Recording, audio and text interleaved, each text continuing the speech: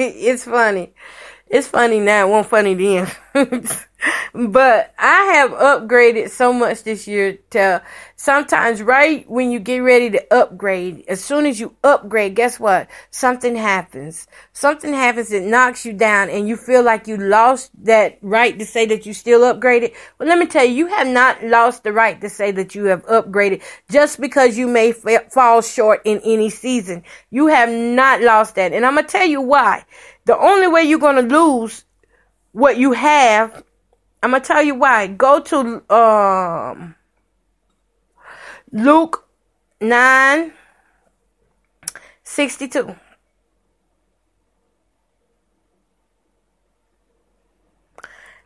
That's Luke 9:62. And it says, and Jesus said unto him, no man. Oh, wait a minute. I didn't even pull it up. I just had the top of it, y'all. Bear with me. Okay. And Jesus said unto him, no man having put his hand to the plow and looking back is fit for the kingdom of God. In other words, what he's saying right here is if you're working for the kingdom of God and you're putting your hands to the plow, I don't care if you fall. Don't look back. Don't start dwelling on your past failures, because that would keep you in bondage every time. That would keep you from going forth. You know what? I was outside one day. I was a little girl and I was watching my daddy out there. He had a tiller. I don't know if y'all know what a tiller is, but it goes, and it's like breaking up the ground. It's smaller than a tractor, so you can do it with your hands. Don't got a steering wheel, nothing like that. So anyway, Daddy was out there and he was tilling the spot for his okra. Was it okra? Yeah. No, it wasn't. I'm sorry. It wasn't okra. It was actually salad. Salad, like creasy salad, mustard salad and stuff like that. So Daddy was tilling the spot, and what ended up happening, I don't know what happened to Daddy's legs. They got weak or something, but Daddy fell. And I remember running out there. I wanted to try to help him, but I didn't know what to do because I was such a little girl. But I watched my daddy get up. He didn't look back to see if anything messed up. Daddy kept going forward. And that's what you got to do. Even though you may fall short of some things, you got to stop holding yourself. You got to stop holding yourself down, discouraging your own self by looking back. Every time you turn around looking back, examining your failures. You don't got to examine your failures. You should appreciate them and go forward. That should be a reason not to look back. So the Bible says in Luke 9:62, and Jesus said unto him, no man having put his hand to the plow and looking back is fit for the kingdom of God. You cannot be looking back, period. And if you feel like you're going to have an urge to look back, if you try to lay down and waddle in some mess that God has already delivered you out of, or some stuff that God has already said, look, don't worry about it, I got you, and you keep just bringing it up over and over, you keep feeding yourself negativity, you can't be doing that. So go to Galatians 6:9. And this is why I'm telling you, even if you fall short, don't look back and start trying to pick up old mentalities. If your upgrade feels like it's a little too heavy, good. That's what you wanted to do. You wanted to feel the push and the burn. You can't get muscles if you ain't exercising them. That's a sign that God is stretching you for your season. And speaking of seasons, Galatians 6:9-11. I'm going to read 9-11. Let us not become weary in doing good, for at the proper time we will reap a harvest if we do not give up.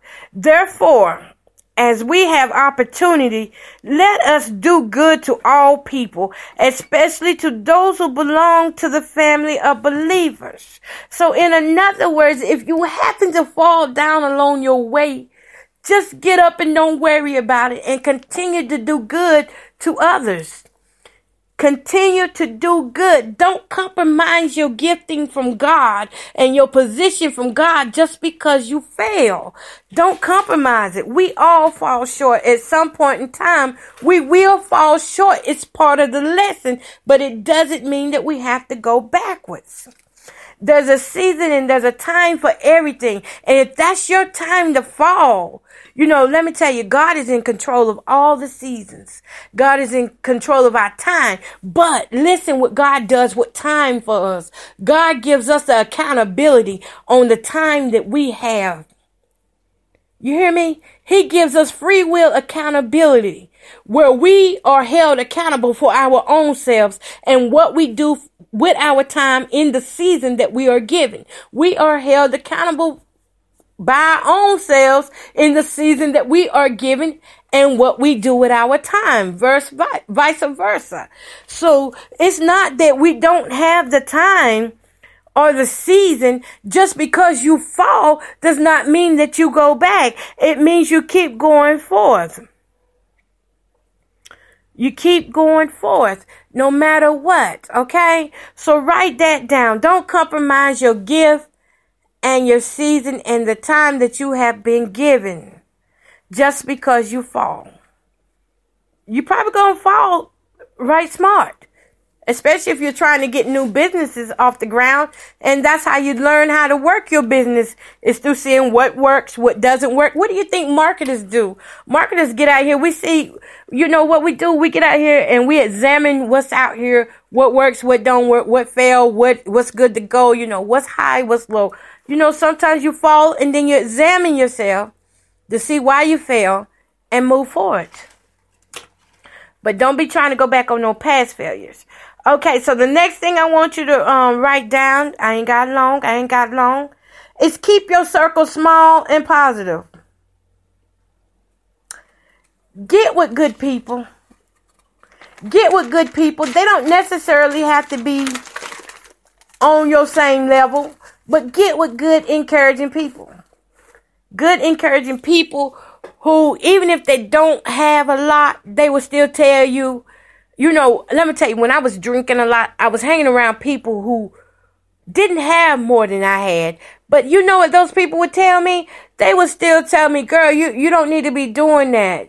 You need to put yourself in school. You need to put your money towards something better. You're too nice looking of a girl to be just out here hanging any kind of way. They were still pushing me. So that don't mean just because we ain't on the same financial level or we ain't got the same educational level that I can't take time to hear what folks are saying. So in other words, get with some people who are in your corner, who are positive, who don't mind pushing you no matter what. Miles Monroe, if you go and look up Miles Monroe, the late Miles Monroe, he said you can determine where you are by who you keep running into. That's deep right there. That's deep. So who do you keep running into? Who do you keep running into?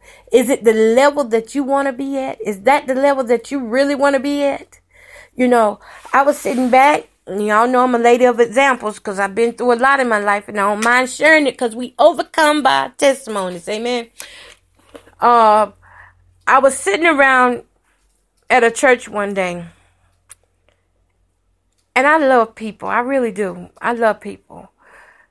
But when I saw the mentality that everybody had, the same mentality, everybody was sad. Nobody had no life in them. And I was like, what's going on here? And everything they talked about seemed like it was just dry bones. Seems like it just didn't have any life to it at all. And I couldn't stand that. So I gets up and I burst out happy. I burst out happy. But I could tell those folks had not had a good laugh in a minute. So I could tell who they were hanging with by how they were acting, by how they were responding. So as the late Miles Monroe said, you can determine where you are by who you keep running into. I could tell that all of them was on the same level. And I was determined that was not a level that I was going to live in for nothing, because they looked miserable to be church folks. On the real, they looked really miserable. Okay, so y'all, let me see what else. Oh my God, we're getting down. I only got 8 more minutes. Dog, I did not even get to finish this. So you know what, y'all, I'm going to stop right there. And hopefully tomorrow I might get a chance to come back on and finish it. But so far, what you have as far as upgrading into your new life, it starts in the mind. Write this down, please. Your upgrade starts in the mind. You got to think on another level, a different level, a higher level with a higher standard. Our vocabulary words was upgrade and stagnation. In order to upgrade, there must be a movement, a standard going higher. And stagnation is whenever you're not even moving. You don't have no activity. There's no growth. Stagnation. I can't stand stagnation. There's no growth. All right. So, and the next thing I want you to write down is never allow other people's opinions and limitations to become yours. What else did we have here? Okay. Divorce from group thinking. Realizing that you can't be happy, you can't be happy being satisfied with others, with what others are happy with. In other words, what you eat ain't gonna make me. Church folk, what you eat, in other words, what you eat ain't gonna come down through my intestines, okay? That's what it means. And in other words, if we don't eat of the same food, am I supposed to be happy because of what you eat all the time? No, there may be sometimes I disagree. And a person who can disagree, that's a good thing. Disagreement is not always bad. It can bring on growth. Now, I'm not saying to stay stuck on negativity. Now, disagreeing is not negative all the time. It's only negative depending on, what it's used in. So, that was part of it, Let me see what the next one was. Don't compromise your gift, your season, and your time. Don't compromise your gift, your season, and your time. And patience is a common virtue for all kings and queens. And don't be discouraged if you happen to fall down. Okay. So hopefully I get to pick this back up tomorrow. I'm sorry I didn't have enough time. I thank you all that are tuning in, listening to the Kiva Advancement iHeartRadio podcast. Did y'all hear my pen just plotting, just going in and out? But I do want to say this. Listen, God has a lot of good stuff out here, and there's a lot of good people out here. It's a lot of mean people. It's not even on any hand. So you have to get to a point, no matter how low you are in life, that you have to make up in your mind, look, I see this stuff in the word. Now I got to apply it. You have to make up in your mind that today is the day that you will get up and change your situation. It ain't that God ain't working. God is working. The fact that you have breath in you means that God is working.